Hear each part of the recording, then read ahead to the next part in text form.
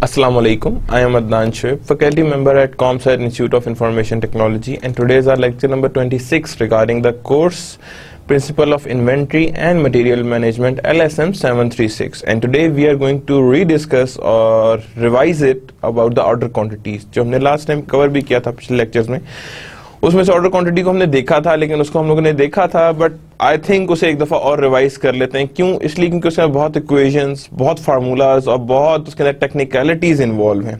तो जारी बात है उस चैप्टर को हमने जारी बात है दो लेक्चर्स में किया था, लेकिन उसे हम एक लेक्चर में दोबारा एक दफ़ा रिवाइज करेंगे, गो थ्रू करेंगे, देखेंगे कि उसमें क्या क्या चीज़ें थी जो हमारी रह गई थी। अगर आपके पास कोई चीज़ अंडरस्टैंडिंग में रह गई थी उसको आप दोबारा रिविजिट कर सकते हैं, और कोई चीज़ अगर मुझसे रह गई होगी तो मैं उसे दोबारा देख लूंगा, ताकि एक दफ़ा और उसे हम लोग कंपाइल करके एक दफ़ा रीडू कर लें कि हमारे पास क्या चीज़ें हैं, किस बेसिस पे आ रही हैं और किस तरह से हमारे पास आइडेंटिफाई हो रही हैं। So we are going to see each and everything, और उसमें देखेंगे हम ऑर्डर क्वांटिटीज हमारे पास क्या हैं, कैसी हैं और किस तरह से एग्जिस्ट करती हैं। तो ऑर्डर क्वांटिटीज को हमने साथ साथ देखना है कि हमारे पास क्या चीजें इन्वॉल्व हैं। तो हमने ऑर्डर क्वांटिटीज में साथ ये भी देखना है, इसमें ईओक्यू जो हमने बहुत डिटेल में देखा था, इसमें हम दोबारा ईओक्यू को विजिट करेंगे और देखेंगे ईओक्यू में हमारे पास क्या मेजरमेंट्स आ रही हैं, कौन कौन सी नहीं आ रही। तो उसमें हम लोग इस दफा इंशाल्लाह ये वाला सारा लेक्चर जो है हम ऑर्डर क्वांटिटी को वन टाइम रिवीजन देंगे। क्या देंगे? हम वन टाइम रिवीजन देंगे, ताकि हमारे पास एक अंडरस्टैंडिंग सी आ जाए कि हमारे पास क्या चीज आ रही है और किन बेसिस पे जनरेट हो रही है। तो मूविंग फर्दर आगे इसमें ही देखते हैं कि हमारे पास और क्या क्या चीजें आ रही हैं जब हम बात करते हैं ऑर्डर क्वांटिटीज में। तो वी स्टार्ट विद इट। पहले जी ऑब्जेक्टिव्स ऑफ इन्वेंट्री मैनेजमेंट, कि इन्वेंट्री मैनेजमेंट की क्या ऑब्जेक्टिव है और वो कैसे वर्क करती हैं, that how inventory management works and how it would be further identified. यानी ऑब्जेक्टिव ऑफ इन्वेंट्री मैनेजमेंट हमने पहले भी देखी हुई है, यानी कि in other words previous lectures में हमने देखी थी कि ऑब्जेक्टिव ऑफ इन्वेंट्री मैनेजमेंट हमारे पास क्या है और वो कैसे वर्क करते हैं। Lot size decision last time भी देखा था, इस दफा दोबारा हल्का सा विजिट करेंगे इससे कि हमारे पास लॉट साइज क्या क्या है। साथ ही इन्वेंट्री मॉडल्स भी देखेंगे कि कौन कौन से, प्रोबेबिलिस्टिक मॉडल कौन सा है, नॉन प्रोबेबिलिस्टिक मॉडल क्या है। अब प्रोबेबिलिस्टिक मॉडल या नॉन प्रोबेबिलिस्टिक मॉडल की अगर मैं बात करूं तो ऑब्वियसली बात है कि प्रोबेबिलिस्टिक मॉडल्स और तरह के, नॉन प्रोबेबिलिस्टिक मॉडल और तरह के। और इसके बाद हमने दोबारा देखना है EOQ, economic order quantity. Economic order quantity हमारे पास क्या कह रही होती है, किस तरह से हमारे पास चल रही होती है। तो that is economic order quantity. Then उसके बाद हमारे पास आ रहा है रॉबस्ट मॉडल। क्या आ रहा है हमारे पास? रॉबस्ट मॉडल को देखेंगे, रॉबस्ट मॉडल्स कौन कौन से होते हैं और उनको कैसे आइडेंटिफाई करते हैं। रीऑर्डर पॉइंट, एक होता है ऑर्डरिंग पॉइंट, एक होता है रीऑर्डर पॉइंट। तो जब आप एक चीज रेपिटेटिव यूज कर रहे होते हैं तो उसे हम नॉर्मली कहते हैं रीऑर्डर पॉइंट। क्या कहते हैं उसे हम? Reorder point. तो वो हम देखेंगे कि वो रीऑर्डर पॉइंट कैसे डिसाइड करना है, किन बेसिस पे डिसाइड करना है, how we are going to evaluate them, how we are going to identify them. तो ये हमने साथ साथ देखते जा रहे हैं कि हमारे पास रीऑर्डर पॉइंट क्या आ रहा है। Production order quantity, पीओक्यू, production order quantity. अब ये देखें EOQ, economic order quantity, and that is another one, that is production order quantity. इसको हम लोगों ने डिटेल में देखना है, इसके अंदर क्या इन्वॉल्व है। देन हमारे पास आता है क्वांटिटी डिस्काउंट मॉडल। क्या आता है हमारे पास? Quantity discount model. कि हमारे पास क्वांटिटी डिस्काउंट मॉडल कौन कौन से एग्जिस्ट कर रहे हैं और कैसे एग्जिस्ट कर रहे हैं। Probabilistic model and safety stock को देखेंगे। प्रोबेबिलिस्टिक मॉडल्स कौन कौन से, अब यहां से हमारे पास आ जाएंगे क्या चीजें आइडेंटिफाई होंगी। प्रोबेबिलिस्टिक मॉडल के प्रोबेबिलिस्टिक मॉडल्स मेरे पास कौन कौन से हैं, कैसे हैं और किस तरह से एग्जिस्ट कर रहे हैं। प्रोबेबिलिस्टिक डिमांड, प्रोबेबिलिस्टिक डिमांड मेरे पास क्या है, कैसे एग्जिस्ट कर रही है और किन बेसिस पे एग्जिस्ट कर रही होती है। तो that is known to be as a probabilistic demand. की प्रोबेबिलिस्टिक डिमांड्स को हम कैसे देखें, एक होती है डिमांड जो आपको आइडेंटिफाइड होती है, एक होती है डिमांड अनसर्टन। जो अनसर्टन डिमांड होती है उसे नॉर्मली थ्रू प्रोबेबिलिटी एस्टिमेशंस या एक्सपेक्टेशंस जनरेट की जाती हैं, थ्रू एस्टिमेशंस या एक्सपेक्टेशंस जनरेट की जाती हैं कि एक्सपेक्टेड डिमांड हमारे पास कितनी होंगी, and that is based on probabilistic demand. के प्रोबेबिलिस्टिक डिमांड हमें बताएगी कि हमारी एक्सपेक्टेशंस कितनी थी और कैसे वर्क कर रही थी। अगली चीज जो हमारे पास आ रही that is other probabilistic model. क्या आ रही है हमारे पास? Other probabilistic models. कि हमारे पास और भी प्रोबेबिलिस्टिक मॉडल्स हैं जो एग्जिस्ट कर होते हैं, कुछ उसमें से सिमुलेशन पे बेस कर रहे होते हैं, कुछ उसमें से नॉन सिमुलेशन पे बेस कर रहे होते हैं। Means each and every type has its own measurements, ठीक है ना। फिक्स्ड पीरियड सिस्टम होता है, एक होता है जो पीरियड जिसमें फिक्स्ड हो, यानी कि फिक्स्ड पीरियड सिस्टम का मतलब है कि जिसमें पीरियड चेंज ना हो रहा हो, यानी आपको one period monthly, quarterly, yearly या सेमी एनुअली ऐसे सेम चल रहा हो। उन सिस्टम्स के अंदर हम लोगों ने इकोनॉमिक ऑर्डर को कैसे मैनेज करना है और किन बेसिस पे हमने उन्हें मैनेज करना है। ईओक्यू कॉन्सिक्वेंसेज आते हैं। क्या आते हैं हमारे पास? ईओक्यू कॉन्सिक्वेंसेज आते हैं कि हमारे पास ईओक्यू क्या क्या है और किन बेसिस पे वर्क करता है। इनमें ईओक्यू के देखो हर मॉडल है उसके अंदर कोई ना कोई ड्रॉबैक एग्जिस्ट कर रहा होता है। क्या कर रहा होता है? उसके अंदर कोई ना कोई ड्रॉबैक एग्जिस्ट कर रहा होता है। तो इस तरह ईओक्यू के अंदर भी कोई ना कोई कॉन्सिक्वेंसेस एग्जिस्ट कर रहे होते हैं जो उसको आइडेंटिफाई करके फर्दर इलेबोरेट कर रहे होते हैं। तो डेफिनेटली जब मैं बात करूंगा ईओक्यू कॉन्सिक्वेंसेस की, तो हम उसमें वन बाय वन सारे कॉन्सिक्वेंसेस को देख रहे होते हैं और उसको आइडेंटिफाई कर रहे होते हैं। उसके बाद हम करेंगे जी पीरियड ऑर्डर क्वांटिटी मॉडल। ये स्पेशल मॉडल है जिसमें लोग पीरियड बेस्ड की क्वांटिटी को आइडेंटिफाई कर रहे होते हैं कि हमारे पास पीरियड बेस्ड ऑर्डर क्वांटिटी कैसे वर्क करती है, किन बेसिस पे वर्क करती है, and how we are going to evaluate them. हमने उन्हें किस तरह से किन बेसिस पे एवेलुएट करना है और उसे फर्दर आगे लेकर चलना है।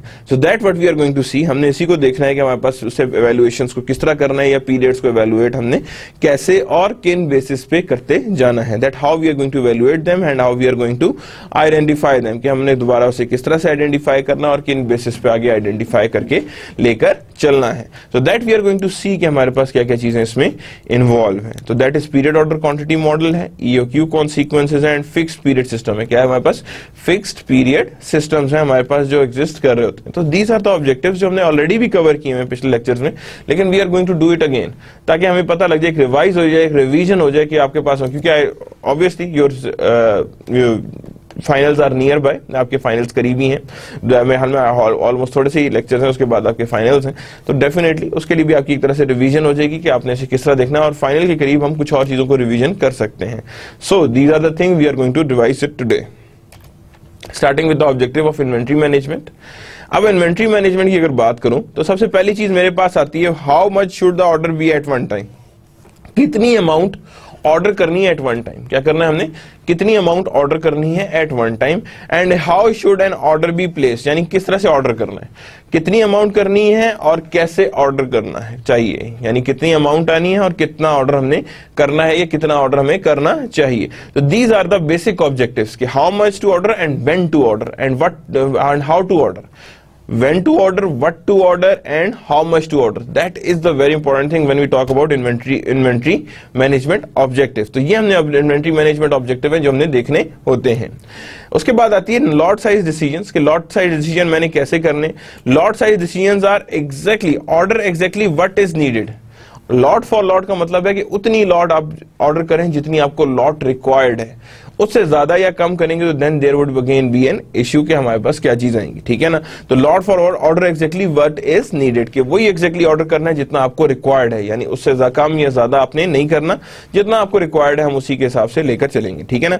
फिक्स्ड ऑर्डर क्वांटिटी आर्बिट्रेरी होती है, फिक्स्ड ऑर्डर क्वांटिटी होती है, समटाइम्स उसे आप फिक्स कर रहे होते हैं लेकिन वो समटाइम्स इट बिकम्स आर्बिट्रेरी। क्या हो जाती है, वो एक आर्बिट्रेरी सिचुएशन अख्तियार कर लेती है और आर्बिट्रेरी की तरफ चली जाती है, ठीक है। आर्बिट्रेरी का मतलब है कि that is not being fixed, और यू कैन से कि दैट इज नॉट बीइंग, यानी कि कहते हैं ना नॉमिनल एस्टिमेट। तो फिक्स ऑर्डर तो जारी बात है नॉमिनल एस्टिमेट है, हर दफा जरूरी तो नहीं कि फिक्स ऑर्डर ही चाहिए हो, मे बी डिफरेंट भी चाहिए हो, मे बी और तरह से भी रिक्वायर्ड हो। Order N period supply satisfy demand for a given period demand, यानी ऑर्डर जितने भी कहेंगे N period supply and satisfy the given period demand, यानी गिवन पीरियड डिमांड को हमने सेटिस्फाई भी करना है। क्या करना है हमने, गिवन पीरियड डिमांड को हमने सेटिस्फाई भी करना है और फर्दर आगे लेकर चलना है। तो that is order N period supply satisfy demand for a given period of demand, यानी कि satisfy demand for a given period of demand, कि गिवन पीरियड ऑफ डिमांड कितनी हमारे पास है और कैसे सेटिस्फाई हो रही है। तो that is known to be as a order N period supply, कि एन पीरियड सप्लाई हमारे पास क्या है। नेक्स्ट चीज जो आ रही है हमारे पास inventory model for independent demand, कि इन्वेंट्री मॉडल्स कौन कौन से हैं when we talk about inventory model for the independent demand. Need to determine when and how much to order, क्या मतलब when and how much to order, कि कितना order है और कैसे ऑर्डर करना है। बेसिक इकोनॉमिक ऑर्डर क्वांटिटी जिसको हमने डिस्कस करना है, production order quantity and quantity discount model, कि बेसिक ऑर्डर क्वांटिटी है, प्रोडक्शन ऑर्डर क्वांटिटी है एंड क्वांटिटी डिस्काउंट मॉडल, यानी ये तीन मॉडल हैं जिसको हम कहेंगे इंडिपेंडेंट डिमांड को फॉलो करते हैं। ये इंडिपेंडेंट डिमांड हमारे पास कैसे वर्क करी थी, तो that is again basic order quantity, production order quantity and quantity discount model. की क्वांटिटी डिस्काउंट मॉडल क्या है, बेसिक ऑर्डर क्वांटिटी क्या है और वो कैसे वर्क कर रही है और किन बेसिस पे वर्क कर रही है। तो that we are going to see that inventory models for independent demand, के इन्वेंट्री मॉडल्स कौन कौन से हैं फॉर स्पेसिफिक इंडिपेंडेंट डिमांड, कि स्पेसिफिक इंडिपेंडेंट डिमांड के लिए कौन कौन से मॉडल्स हैं जो एग्जिस्ट करते हैं, जो एग्जिस्ट करने चाहिए। बेसिक ईओक्यू मॉडल्स की बात करते हैं। इंपॉर्टेंट है यार, ये ना हर मॉडल जो है, हर मॉडल उसकी कुछ ना कुछ अजम्पशंस होती हैं, याद रखिएगा। कोई मॉडल अगर मैं कहूं विदाउट अजम्पशंस है तो वो मॉडल नहीं है। हर मॉडल के पीछे कुछ ना कुछ कोई सर्टेन अजम्पशंस एग्जिस्ट कर रही होती हैं। वो अजम्पशंस क्या हैं, कैसे वर्क कर रही हैं, how they are going to do it, how they are being working, that we are going to C. Demand is known, यानी ये इसमें अजम्पशन है, कांस्टेंट एंड इंडिपेंडेंट। ये हमने अज्यूम किया होता है इसके अंदर कि डिमांड पता होगी, कांस्टेंट होगी और इंडिपेंडेंट होगी। इसी तरह lead time is known and constant. क्या है, लीड टाइम जो है वो नोन है और कांस्टेंट है, यानी लीड टाइम है पहले से पता है और वो कांस्टेंट है। Receipt of inventory is instantaneous and complete, यानी जो भी रसीद आएगी इन्वेंट्री की वो इंस्टेंटेनियस और कंप्लीट है, यानी जो भी रसीद पे लिखा होगा या जितनी हमें अमाउंट चाहिए वो सप्लायर हमें वन टाइम में दे रहा है और कंप्लीट ऑर्डर फर्स्ट टाइम में मिल जाते हैं। हाफ एंड हाफ ऑर्डर की बात नहीं कर रहे, हम कंप्लीट ऑर्डर की बात कर रहे हैं। Quantity discounts are not possible, quantity discount जो है वो पॉसिबल नहीं है when we talk about EOQ model.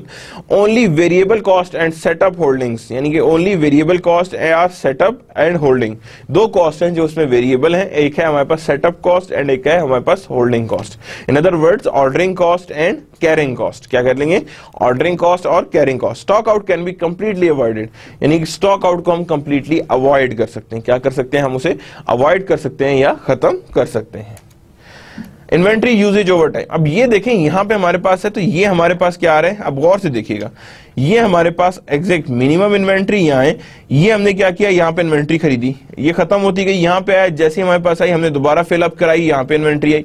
That is the case, और इस तरह ही हमारे पास चल रही है, यानी वन टाइम इन्वेंट्री खत्म होती है, हम दोबारा टॉप अप कराते हैं, यहाँ आ जाती है, फिर खत्म होते हैं, फिर इन्वेंट्री आती है। That is known to be as orders these, लेकिन यहां से लेके यहां तक का डिस्टेंस कहलाएगा, that is known to be as economic order quantity. क्या कहेंगे उसे हम, इकोनॉमिक ऑर्डर क्वांटिटी। ये और ये हमारा कहलाएगा that is known to be as usage rate. क्या कहलाता है, ये यूजेज रेट है, और यूजेज रेट के हिसाब से हम उसे आगे लेकर चल रहे होते हैं। तो order quantity Q, maximum inventory level, minimum inventory level, यानी दो तरह के लेवल एग्जिस्ट कर रहे हैं, maximum inventory level and minimum inventory level. उसको हम वन बाय वन करके देखते जा रहे हैं और आइडेंटिफाई करते जा रहे हैं। तो that is known to be as inventory usage over time. Inventory usage क्या है, and that is over time.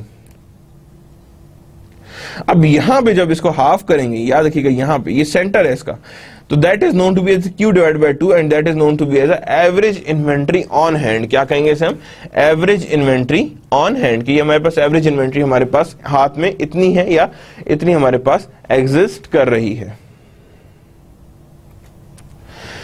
Minimising cost, objective is to minimise total cost. Objective क्या है हमारे पास, is to minimise total cost. Holding cost curve, याद रखना holding cost हमेशा इसी तरह है, जैसे जैसे हमारे पास क्वांटिटी बढ़ती जाएगी होल्डिंग कॉस्ट भी बढ़ती जाएगी। जारी बात है, जिस तरह नंबर क्वांटिटी के अमाउंट में बढ़ाता जाऊंगा, होल्डिंग कॉस्ट हमारे पास उसी तरह से सीधी स्ट्रेट लाइन ऊपर लीनियर की तरफ ऊपर जाती जाएगी, ठीक है ना। एंड नेक्स्ट उसके बाद क्या है हमारे पास, that is setup cost. Setup cost हमारे पास with the passage of time down होती जाएगी, डाउन होती जाएगी, and then it goes in this way, यानी कि हमारे पास एक तरह से वो non linear, setup is non linear, holding can be linear, यानी setup cost is always be non linear. Non linear means के स्ट्रेट लाइन नहीं है, and holding cost can be linear. ये होल्डिंग कॉस्ट कैसे वर्क कर सकती है, as a linear form या लीनियर फॉर्म में भी वर्क कर सकती है। उसके बाद जब हम इन दोनों कर्व को कंबाइन किया और टोटल कॉस्ट को बनाया, तो टोटल कॉस्ट की कर्व हमारे पास कुछ इस तरह से आई है। टोटल कॉस्ट की कर्व कैसे आई, हमारे पास इस तरह से आई है, and curve for total cost and holding and setup. तो देखिए यहाँ पे अब इन दोनों को कंबाइन के लास्ट टाइम भी देखा था हमने, इस बार भी देख रहे हैं कि हमें इसे कैसे और किन बेसिस पे कंबाइन करना है, how we are going to combine and how we are going to identify it, कि हमने इसे कैसे आइडेंटिफाई कर रहे हैं और किन बेसिस पे इसे सेट करते जा रहे हैं। तो that is how that would be minimised. और यहाँ पे क्या है जी, अब ये जो पॉइंट है यहां पे, ये that is known to be as optimal order quantity and that is known to be the minimum total cost. Optimal order quantity भी एग्जिस्ट कर रही है और मिनिमम टोटल कॉस्ट भी एग्जिस्ट कर रही है। क्या कर रही है, मिनिमम टोटल कॉस्ट भी एग्जिस्ट कर रही है। The EOQ model, number of pieces पर ऑर्डर, क्या आ गया हमारे पास, नंबर ऑफ पीसेस पर ऑर्डर है। ऑप्टिमल नंबर ऑफ पीसेस पर ऑर्डर क्या है हमारे पास, ऑप्टिमल नंबर ऑफ पीसेस पर ऑर्डर है। Annual demand in units for inventory system, setup और ordering cost for each order, holding and carrying cost per unit per year. क्या आ गया हमारे पास, नंबर ऑफ पीसेस पर ऑर्डर, नंबर ऑफ पीसेस पर order जो आ रहे हैं, ऑप्टिमल नंबर ऑफ पीसेस पर order, annual demand for the unit setup cost and ordering cost. तो अब इसको कैसे निकालेंगे, एनुअल सेटअप कॉस्ट कैसे, number of order placed into per year, setup और ऑर्डर कॉस्ट पर ईयर। तो अब यहां पे देखें तो क्या हुआ, annual demand divide by number of units each in each order, setup cost, setup और ऑर्डर कॉस्ट पर ऑर्डर। तो यहां पे हमने क्या किया, D over Q into S, क्या करना है हमें इसे, D over Q into S. तो that is known to be as a annual setup cost. क्या कहलाएगी ये हमारे पास, एनुअल सेटअप कॉस्ट के number of order placed per year, कितने ऑर्डर्स प्लेस किए गए हैं, डिवाइड इनटू सेटअप और order cost per year, setup कर दें या ऑर्डर कॉस्ट कर दें पर ईयर। तो हमारे पास अगर D over Q divide by into S. अब यहां पे देखें तो यहां पे आ रहा है हमारे पास एवरेज, यहां पे देखें एनुअल सेटअप कॉस्ट कितनी आ रही है हमारे पास, डी ओवर क्यू। यहां पे ऊपर देखें, यहां पे नजर आएगी आपको कि ऊपर क्या आ रही है हमारे पास, that is are basic cost, यानी यूं समझ D over Q, that is are annual setup cost. अब यहां के annual holding cost, average inventory level into holding cost per unit. Average inventory का ये होल्डिंग कॉस्ट पर यूनिट हमारे पास ये एग्जिस्ट कर रहा है, that is holding cost per unit. तो that is H and you can do it in this way, ये हमारे पास आ रहा है कि ये हमारे पास आ गया एच, और यहां पे हम कहेंगे क्यू बाय 2 इंटू एच की, ये हमारे पास एग्जिस्टेंस में नजर आ रहा है। उसके बाद अब देखें यहां पे हमने एनुअल सेटअप कॉस्ट भी निकाल ली और साथ ही हमने क्या निकाल ली, एनुअल होल्डिंग कॉस्ट। क्या निकाल ली हमने, साथ ही एनुअल होल्डिंग कॉस्ट के हमारे पास, एनुअल होल्डिंग कॉस्ट क्या है, एनुअल सेटअप कॉस्ट क्या है, ये हमारे पास एनुअल सेटअप है और एनुअल होल्डिंग है। इन दोनों को ऐड करेंगे तो टोटल सेटअप कॉस्ट आ जाएगी। ऑप्टिमल ऑर्डर क्वांटिटी कहां होगी, वहां होगी that is the point when both cost becomes two equal, दोनों कॉस्ट क्या हो जाएंगी, इक्वल हो जाएंगी।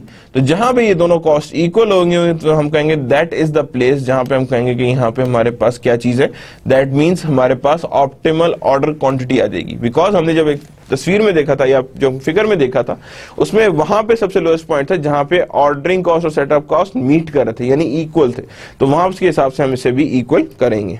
तो इसीलिए यहां पे देखें इसे थोड़ा सा रीअरेंज किया तो we got to have this much, that is known to be as a economic order quantity formula. ये हमारे पास क्या कहलाएगा, इकोनॉमिक ऑर्डर क्वांटिटी फार्मूला। के हमारे पास इकोनॉमिक ऑर्डर क्वांटिटी फार्मूला कुछ ऐसे एग्जिस्ट कर रहा है।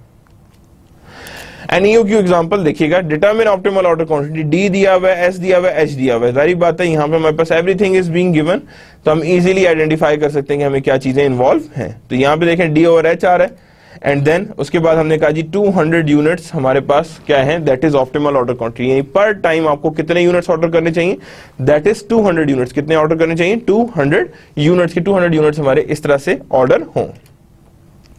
ईओक्यू एग्जांपल, अब देखें क्यू आ गए यहाँ पे और यहाँ पे क्या है, expected number of order, demand 1000 divide by Q. हमने कहा जी 5 ऑर्डर्स करेंगे, कितने करेंगे हम, 5 ऑर्डर्स हम करेंगे। एक्सपेक्टेड टाइम बिटवीन ऑर्डर कितना आने, expected time between order 250 days working days है, 5 ऑर्डर करने, तो 50 डेज बिटवीन द ऑर्डर, यानी एक ऑर्डर और दूसरे ऑर्डर के बीच में कितना डिफरेंस होगा टाइम का, दैट इज 50 डेज। यानी कि कितने फासले से आपने ऑर्डर करने, 50 दिन के ऑर्डर के से हमने इसका डिफरेंस लेगा, यानी क्या लेंगे 50 डेज बिटवीन द ऑर्डर, यानी 50 डेज बिटवीन द ऑर्डर्स के हिसाब से हम इसे आगे लेकर चलेंगे। तो 250 divide by 5 equals to 50 days between orders के, 50 डेज बिटवीन ऑर्डर्स हैं और उसी हिसाब से हम उसे आगे लेकर चल रहे हैं, that is 250 divide by 5 and 50 days between order. अब आगे देखिएगा total cost, setup cost, annual cost. अब अभी हमने क्या कहा था, सेटअप कॉस्ट क्या थी हमारे पास, that if we talk about setup cost, के सेटअप कॉस्ट हमारे पास क्या है, तो हमने कहा था D over Q into S, Q over 2 into that is H. तो यहाँ पे हमने कहा एवरेज कॉस्ट, तो हमने यही किया हम यहाँ पे भी। तो हमारे पास टोटल कॉस्ट कितनी निकली है जी इन्वेंट्री की, दैट इज ऑफ 100। कितनी निकली है total annual cost, that is $100 जो हमने निकाली है, that is minimal because optimal order quantity पे ये भी मिनिमम पे एग्जिस्ट कर रही है। Now moving towards the raw. अब देखिए हमने यहाँ पे फिर दोबारा से मैंने ईओक्यू मॉडल है, आई होप कोई अब प्रॉब्लम ना हो इसमें, मैंने ईओक्यू को दोबारा से मैंने आइडेंटिफाई किया। देखिए सिंपल से फार्मूले, एक तो क्यू का अपना है, देखिए दैट 2DH ओवर एस, यानी ये that is a simple formula for that one, ठीक है। उसके बाद हमारे पास जो नेक्स्ट चीज आ रही है वो हमारे पास है टोटल सेटअप कॉस्ट, वो क्या, D over Q into S plus Q over 2 into H. That is the basic 2 formulas जो हमारे पास ईओक्यू में चाहिए होते हैं। आगे देखते हैं रॉबस्ट मॉडल को जरा एक दफा दोबारा। The EOQ model is robust, क्या है ईओक्यू मॉडल रॉबस्ट है, it works even if all parameters and assumptions are not met. यानी कि ईओक्यू मॉडल जो है वो रॉबस्ट है, यानी कि रॉबस्ट मॉडल है। ये तब भी काम करता है जब कोई असम्पशंस ना भी मीट करें, ये तब भी काम कर रहा होगा। यानी आप कहेंगे काम नहीं कर रहा, उस टाइम भी ये काम कर रहा होगा और उस टाइम भी ये आइडेंटिफाई कर रहा होगा कि हमारे पास क्या चीजें आ रही हैं।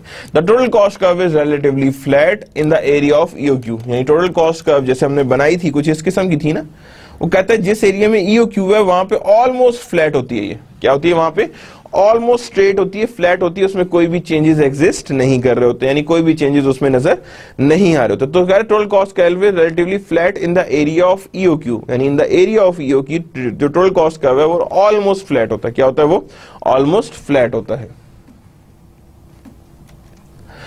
ईओक्यू एग्जांपल एक और देख लेते हैं। वहां पे आप देखें, यहां पे अब रॉबस्ट मॉडल है। अब यहां पे आप देखें क्या हुआ, यहां पे डिमांड चेंज हुई है 1500 पे। अब वो कह रहा था डिमांड रिमेन्स द कांस्टेंट, क्या रहेगा वो? डिमांड रिमेन्स द कांस्टेंट कह रहा था, यही था ना। लेकिन हमने कहा जी पहली एजम्पशन इसकी ब्रेक हुई, कौन सी थी? Demand remains the constant. हमने कहा नहीं जी, इसकी थी हमारे पास 1500, तो हमने यहाँ पे दोबारा इसकी कॉस्ट निकाली। कॉस्ट निकाली तो हमारे पास 125 थी, पहले कितनी कॉस्ट आई थी हमारे पास? That is 100। कितनी थी? 100। तो अब टोटल कॉस्ट इंक्रीज बाय 25%। कितने से इंक्रीज कर गई? 25% से इंक्रीज कर गई, जस्ट बिकॉज हमने यहाँ पे डिमांड को हिला दिया है। लेकिन जब हमने इसको चेंज किया, हम दोबारा ईओक्यू को भी दोबारा निकाल सकते हैं। क्या कर सकते हैं? ईओक्यू को भी हम दोबारा निकाल सकते हैं। अब यहाँ क्या? D over Q divide by S. तो हमने यहाँ पे बकायदा दोबारा इसी फार्मूले के थ्रू क्या किया, हमने इसको आइडेंटिफाई करने की कोशिश की और नया ईओक्यू निकाला है। क्या निकाला है हमने? नया ईओक्यू को निकाला है बेस्ड ऑन 1500। किस पे बेस करते हुए? 1500 पे बेस करते हुए हमने नया ईओक्यू निकाला है और नए ईओक्यू ने हमें कुछ इस तरह से आइडेंटिफाई करके दिया कि ये चीजें हमारे पास एग्जिस्ट कर रही हैं और इन बेसिस पे हमने इसे फर्दर आगे लेकर चलना है। So that is known to be as 244.9 new EOQ. और उसके हिसाब से हमने कहा, तो हमने कहा जी जो minimum cost I that is 122, यानी only 2% less than the total cost of 125 when the quantity order was 200। यानी कि सिर्फ और सिर्फ 2% का इफेक्ट है। कितना है? कितने का है? दैट इज ऑफ 2% का इफेक्ट है, इससे ज्यादा का नहीं है। And that is the effect that is being seen. You can easily see that कि ये हमारे पास इफेक्ट नजर आया और इस इफेक्ट को हमने आगे लेकर चलेंगे। दैट इज योर ईओक्यू, यानी ये आपका एक तरह से क्या है? ईओक्यू मॉडल बन रहा है और दैट इज 122.48। क्या है हमारे पास? 122.48 हमारे पास आ रहा है। That is our cost based on new EOQ. पुराने के हिसाब से 125 आई, तो सिर्फ ओनली 2% का फर्क आया, ज्यादा का फर्क नहीं आया। Now moving towards the reorder point. के रीऑर्डर पॉइंट क्या होता है? EOQ answers how much question, यानी कि कितना ऑर्डर करना चाहिए। The reorder point answers when to order. Reorder point क्या है? Demand per day into lead time for new order in days. Demand per day मैं कहूंगा जी that is D into L, यानी कि डिमांड इंटू लीड टाइम, यानी कि कितना demand per day into lead time, जितने टाइम में उसने हमें रिसीविंग देनी है। तो दैट इज डिमांड कैसे निकालेंगे? Demand over number of working days in year, यानी demand D divide by number of working days in year, कि एक ईयर में कितने वर्किंग डेज हैं जो एग्जिस्ट करते हैं। तो that is D divide by number of working days in a year, के एक ईयर में कितने वर्किंग डेज एग्जिस्ट कर रहे हैं और कैसे वर्किंग डेज एग्जिस्ट करके आगे चल रहे हैं। तो that is D divide by number of working days in a year, के number of working days in a year कैसे हैं और किस तरह से हमारे पास वर्क कर रहे हैं। तो EOQ answers the how much question and the reorder point answers when to order. क्या आंसर करेंगे? व्हेन टू ऑर्डर, के हमने कब इसे ऑर्डर देना है या कैसे ऑर्डर इसे हमने करना है। तो that is the case when we talk about EOQ और ROP। तो that is D divide by number of working days in a year, के एक ईयर में कितने नंबर ऑफ वर्किंग डेज हैं। रीऑर्डर पॉइंट कर्व, अब यहां पे क्या है? That is reorder point. आप कहते हो जी लीड टाइम मेरा इतना है, आपके पास जैसी इतनी इन्वेंटरी रह जाएगी you are going to go for the reorder. क्या कर देंगे हम यहाँ पे? रीऑर्डर कर देंगे। क्या कर देंगे? यहाँ पे हम दोबारा रीऑर्डर कर देंगे और रीऑर्डर करके हमारे पास ये वैल्यूएशंस आ जाएंगी। क्या आ जाएंगे? हमारे पास ये वैल्यूएशंस एग्जिस्ट कर जाएंगी। तो that is known to be as a reorder point, कि हमने इधर इस पॉइंट पे दोबारा ऑर्डर या दोबारा आइडेंटिफाई कर देना है कि यानी ये हमारे पास रीऑर्डर पॉइंट एग्जिस्ट कर रहा है या ये हमारे पास रीऑर्डरिंग सिस्टम्स एग्जिस्ट कर रहे हैं। तो that is my reorder point. क्या कहलाएगा ये? That is my reorder point, कि ये रीऑर्डर पॉइंट हमारे पास ऐसा है और इन बेसिस पे ये वर्क कर रहा होता है। तो that is known to be as a reorder point, कि ये रीऑर्डर पॉइंट हमारे पास एग्जिस्ट कर रहा होता है।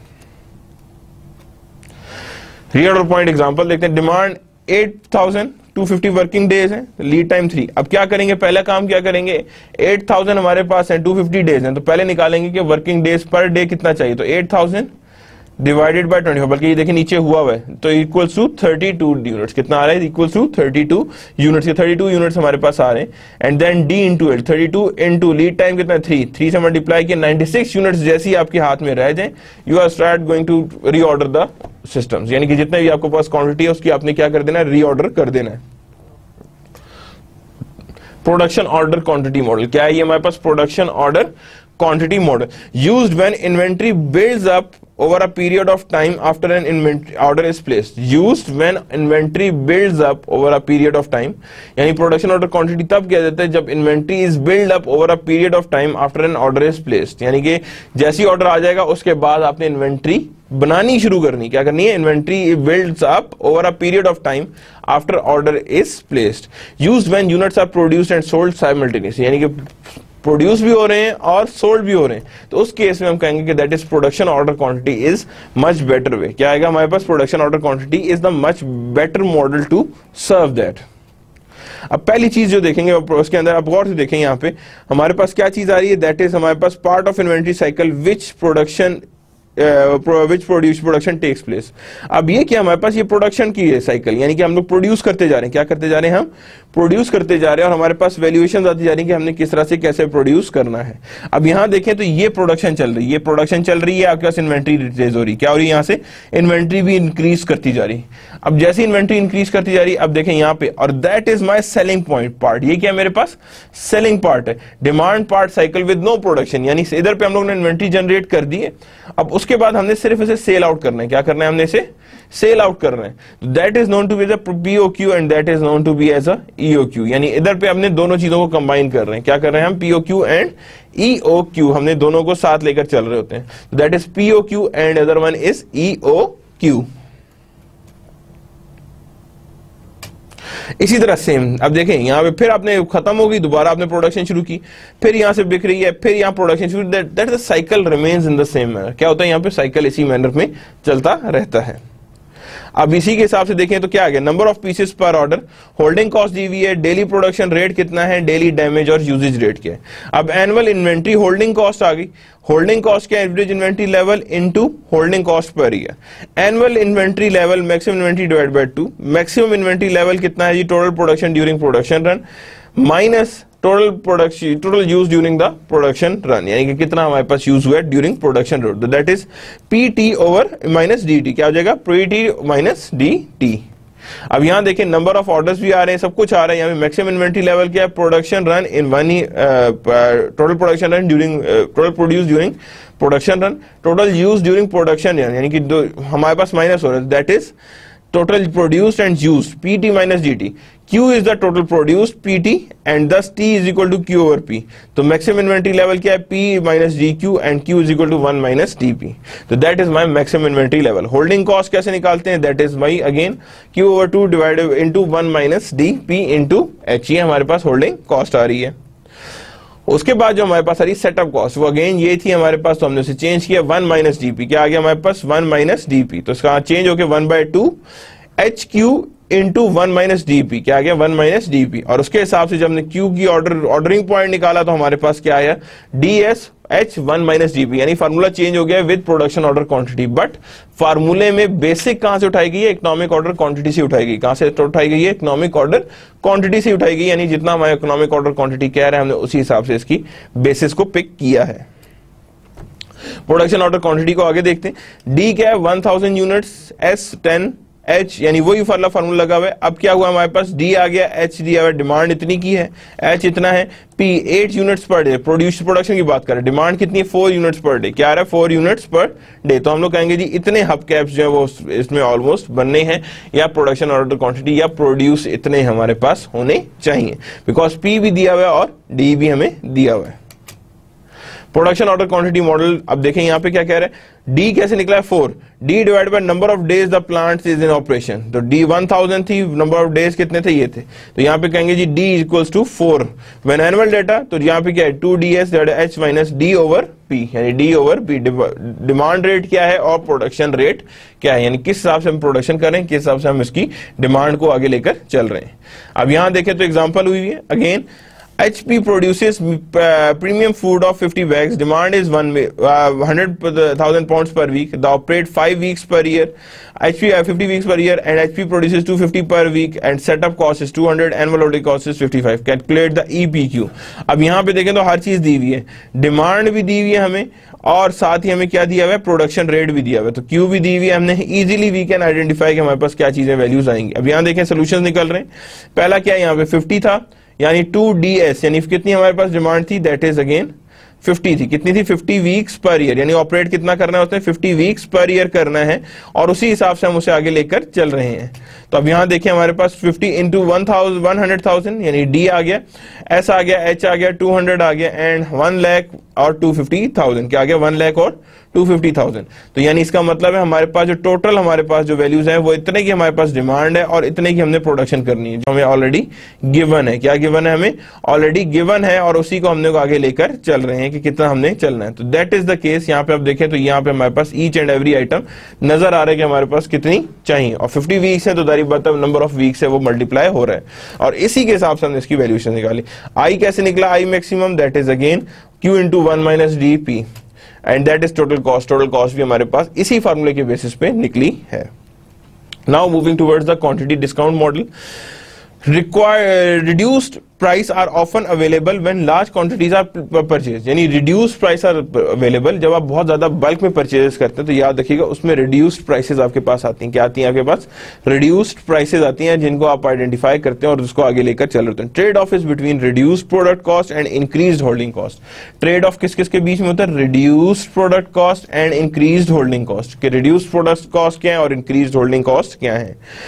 total cost अगेन वही है हमारे पास, DS over H divided by Q, और इसके बाद आप क्या आ जाते हैं, प्रोडक्ट कॉस्ट भी इसमें डालते हैं. क्या करते हैं हम, प्रोडक्ट कॉस्ट भी, कि कितने यूनिट्स खरीदे हैं और किस रेट पे खरीदे हैं उसको हम आपस में मल्टीप्लाई कर देते हैं. क्या कर देते हैं, उनको आपस में हम मल्टीप्लाई कर देते हैं, और उसी के हिसाब से हम उसे आगे लेकर चल रहे होते हैं. तो that is total cost equals to setup cost plus holding cost plus product cost. Setup cost exist कर रही है, होल्डिंग कॉस्ट एग्जिस्ट कर रही है, और साथ ही हमारे पास क्या एग्जिस्ट कर रही है, प्रोडक्ट कॉस्ट. के प्रोडक्ट कॉस्ट हमारे पास क्या है, तो that is total cost equals to D over Q into S and Q over 2 into H plus PD product discount, product cost. अब यहां देखें क्या आ रहा है, डिस्काउंट क्या आ रहे हैं यहाँ पे, 0.99 नो डिस्काउंट, 1000 से 199 4% का डिस्काउंट है, यानी डिस्काउंट प्राइस क्या होगी, 480 500 5 और यहाँ कितना हो गया, 4.75 का डिस्काउंट है. अब इस डिस्काउंट को यूज करते हुए we are going to use with the model. अब मॉडल के साथ अगर मैं बात करूं तो सबसे पहली चीज आती है setup in analysing quantities for each discount calculate Q. क्या करना है हमने, ईच डिस्काउंट के हिसाब से calculate Q. If Q for discount doesn't qualify, choose the smallest possible order size to get discount, and choose smallest possible size to get the discount. Compute the total cost of each Q for adjusted value of step 2 and select Q that gives you the lowest total cost. यानी वो set कर check करना है जिसको हमें lowest total cost दे या lowest total cost को identify करे. क्वांटिटी डिस्काउंट मॉडल को फर्दर देखते हैं आगे. अब यहाँ पे देखना, तो यहाँ पे क्या आ रहा है, हमारे क्वांटिटी डिस्काउंट आ रहा है. वो कह रहा है फर्स्ट ब्रेक हमारे पास 1000 पे आ रहा है, दूसरा हमारे पास कहाँ आ रहा है, सेकंड ब्रेक. वो कह रहा है टोटल कॉस्ट कर्व वैसे, तो यहाँ पे हमारे पास नहीं, सेकंड ब्रेक में हमारे पास आ रहा है. तो that is total cost curve is this way, because यहाँ पे अभी आपने देखा था वो क्या कह रहा था, 99 से आगे 1000 से लेके 1999 तक उसमें आपको डिस्काउंट मिल रहा है और उससे आगे चल रहा है. तो इसका मतलब फर्स्ट ब्रेक में तो नहीं है, 1000 से आगे 2000 से आगे पे आपको डिस्काउंट मिल रहा है. That is again total cost का फॉर डिस्काउंट 2 and 3. 1 के लिए हमें कुछ भी नहीं चाहिए तो हम कुछ भी नहीं करेंगे. ठीक है, तो यानी हर एक डिस्काउंट के लिए डिफरेंट कर्व बन रहा है. And Q for discount 2 is below the allowable range at the point that must be adjusted to 1000. यानी सबसे लोएस्ट पॉइंट इधर पे आ रहा है, उसका किधर आ रहा है, इधर पे आ रहा है. तो दैट मीन्स कि हम कहेंगे कि यहाँ पे पता नहीं इसका अब क्या आंसर जनरेट हो रहे हो. तो देखते हैं एग्जांपल को. कैलकुलेट किया हमने Q को, और वही किया कि 5000 अगर मंगाएं तो हमारे पास कितना आता है, 700 कार्स पर ऑर्डर. कितने मंगाए हम, 700 कार्स पर ऑर्डर के हिसाब से मंगाए. और यहाँ क्या कहें, Q2 के हिसाब से 714, और यहाँ कितना मंगाए, 718. और Q क्या है हमारे पास, 2DS डिवाइड बाय IP, यानी कितना हमारे पास I और P, इन दोनों को हमने आइडेंटिफाई कर दिया है. अब यहां देखें तो 1000 एडजस्टेड है, 2000 एडजस्टेड है, तो दोनों के इसमें हमारे पास ये चीज वर्केबल नहीं आ रही. मींस हमें लॉसेस जनरेट हो जाएंगे. क्या जनरेट होंगे, हमें लॉसेस जनरेट हो जाएंगे, और लॉसेस की वजह से हमारे सामने चीजें डिफरेंट तरीके से आइडेंटिफाई होंगी. क्वांटिटी डिस्काउंट एग्जांपल, अब वो कह रहे हैं यहाँ पे क्या है, अब देखें 5480 ऑर्डर क्वांटिटी हमने देखा था 7000 1000 यहाँ पे आ गया। अब एनुअल प्रोडक्ट कॉस्ट कितनी है 250 2500 1000 24000 23750 350 यहाँ पे आ गया, 245 यहाँ आ गया, 122 यहाँ आ रहा है। एनुअल होल्डिंग कॉस्ट भी निकाली, अब टोटल कॉस्ट कितनी है 25 24। अब जो इनमें से लोएस्ट है वो हमारे पास है, तो हम कहेंगे कि हम सेकंड वाला इसमें से क्वांटिटी डिस्काउंट को लेंगे, because it reduces our total cost. हमारा एक्चुअली पर्पस भी क्या है कि that it must reduce it's total cost, यानी इसकी रिडक्शन इन टोटल कॉस्ट नजर आनी चाहिए, या ये रिडक्शन इन टोटल कॉस्ट होनी चाहिए। Choose the price and quantity that gives you the total cost, यानी कि लोएस्ट टोटल कॉस्ट आपको देने की कोशिश करें। Bye 1000 at the rate of 4.80 per unit, क्या करें 4.80 पर यूनिट के हिसाब से 1000 को आप बाय कर लें। क्या कर रहे हैं हम 1000 को बाय कर लें at the rate of 4.80 per unit के हिसाब से हम इसे आइडेंटिफाई कर लें और पर यूनिट उसी हिसाब से लेकर हमें आगे चले। क्वांटिटी डिस्काउंट एग्जांपल देखना, Collins Sports store is considering going to a different supplier. The present supplier charges $10 per head and the requires minimum quantity of 490 board. The annual demand is 12,000, the ordering cost is 20, and the inventory carrying cost is 20% of the head. And the new supplier had at the 9 and the lot of 4,000. What should be from? अब यहाँ पे पहले निकाला जी economic order quantity कितना है, that is 516 है। कितना है हमारे पास 516 है। अब वो यहाँ पे cost निकाल रहे हैं, that is the cost for the first one and that is the cost for the second one, जिसमें हम कह रहे हैं कि उन्हें एंट्रीज को देखना है। 4000 at the $9 each saves 19,300 annually, यानी कितना सेव करेगा 19,320 एनुअल स्पेसिंग आ जाएगी, या एनुअली वो इतना जज करेगा। Next thing is the probabilistic models and safety stock used when demand is not constant. Safety stock याद रखना तब चाहिए होता है जब हमारे पास डिमांड कांस्टेंट नहीं आ रही हो, या डिमांड में कांस्टेंट लेवलिंग नहीं एग्जिस्ट कर रही हो। सेकंड क्या है, use safety stock to achieve a desired service level and avoid stock out. और दूसरे क्या है, हमारे पास स्टॉक आउट को हमने मैनेज करना है कि अगर स्टॉक आउट हमारे पास आ रहा है तो हमने उसको कैसे करना है। दैट इज रीऑर्डर पॉइंट क्या होगा, D/L plus SS, that is safety stock. क्या कहेंगे उसे हम, safety stock. And annual stock out cost क्या होगी, सम ऑफ यूनिट शॉर्ट, जितने यूनिट शॉर्ट हुए, into probability into stock out cost per unit and the number of orders per year, यानी number of orders क्या है और स्टॉक आउट कॉस्ट हमारे पास कितनी और कैसे एग्जिस्ट कर रही है। तो that means probabilistic models and safety stocks are exist in this matter. Probability models तब चाहिए जब हमारे पास अनसर्टन हो, सेफ्टी स्टॉक तब चाहिए टू अवॉइड स्टॉक आउट, यानी स्टॉक आउट को हम अवॉइड कर सकें कि स्टॉक आउट अगर होने तो वो हमारे पास ना हो। The some of unit short into probability into stock out cost per unit into number of orders per year, कि number of orders per year क्या है और कैसे एग्जिस्ट कर रहे हैं। Stock out example, safety stock example देखिए, reorder point 50 units, order per year कितने चाहिए 6, स्टॉक आउट कॉस्ट कितनी है 40 पर फ्रेम, तो कैरिंग कॉस्ट क्या बनेगी $5। अब यहाँ पे वो कह रहा है कि हर एक का उसने क्या किया, यहाँ पे हमें बता दिया नंबर ऑफ यूनिट्स। अब क्या कह रहा है वो 30 है, तो प्रोबेबिलिटी इज 0.2, यानी 0.2 पहुंचा सकते हैं कि सिर्फ 30 units is required, 40 units is required 0.2, 50 units are required 0.3 and 60 unit 0.2 and 70 क्या है हमारे पास 0.1। तो दैट इज रीऑर्डरिंग पॉइंट। क्या है हमारे पास रीऑर्डरिंग पॉइंट, कि 30 यूनिट्स ऑर्डर कर दें, क्या प्रोबेबिलिटी कि हम सिर्फ 30 यूनिट्स जब रह जाए तो हमें उसे ऑर्डर कर देना चाहिए प्रोबेबिलिटी के। 40 ऑर्डर पे कितनी 40 यूनिट्स रह जाए तो तब कितनी प्रोबेबिलिटी है, 60 के रह जाए 70 रह जाए, यानी ईच एंड एवरी आइटम को हमने यहाँ पे देख लिया। उसके बाद यहाँ पे करूंगा एडिशनल होल्डिंग कॉस्ट कितनी आएगी, यानी अगर मैं कहता हूँ सेफ्टी स्टॉक कितना है, हमने 20 एडिशनल रखे, कितना रखे हम 20 एडिशनल रखे, तो यानी 20 का हम एडिशनल रखते हैं, दैट इज 20 इंटू $5, तो हमारे पास 100 का एग्जिस्ट है, उसमें स्टॉक आउट कॉस्ट हमारे पास नहीं पड़ेगी, क्योंकि देखें यहाँ पे वो क्या कह रहा है, stock out cost per frame आ रहा है, रीऑर्डर पॉइंट क्या रखा हुआ है 50 पड़ा हुआ है, क्या रखा हुआ है हमारे पास 50 रखा हुआ है।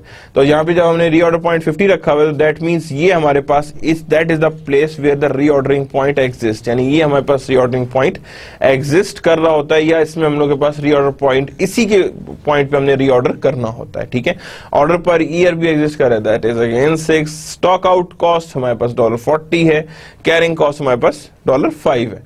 तो कहते हैं अगर आप इसमें कितना आप बैलेंस रखें तो आपके चांसेस हैं कि भाई स्टॉक आउट नहीं होगा, these are the probability of stock out. क्या है हमारे पास प्रोबेबिलिटी ऑफ स्टॉक आउट है कि कितनी हमारे पास प्रोबेबिलिटीज आनी है।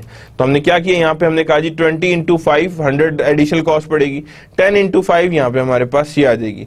अब यहाँ पे वो कह रहे जी स्टॉक आउट होने के चांसेस कितने हैं, दैट इज अगेन 0.1, कितने चांसेस हैं 0.1 है, तो उसी के हिसाब से हमने स्टॉक आउट कॉस्ट को यहाँ पे हमने जज कर लिया। तो यहाँ पे हमने कहा जी स्टॉक आउट कॉस्ट कोई नहीं, अगर आपके 20 यूनिट्स आपके पास इन हैंड पड़े हो, क्या पड़े हो आपके पास 20 यूनिट्स इन हैंड पड़े हो या 20 यूनिट्स आपने स्टॉक आउट में रखे हो, तो उसकी स्टॉक आउट कॉस्ट कोई नहीं पड़ेगी।